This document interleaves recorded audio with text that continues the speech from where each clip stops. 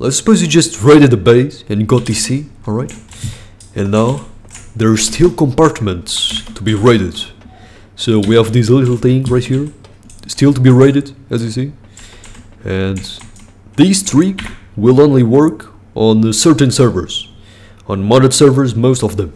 Okay, so I'm on the Rust Academy 10x, and what you want to do is first check if you're raid blocked. So I'm not, so I'm going to get myself raid blocked.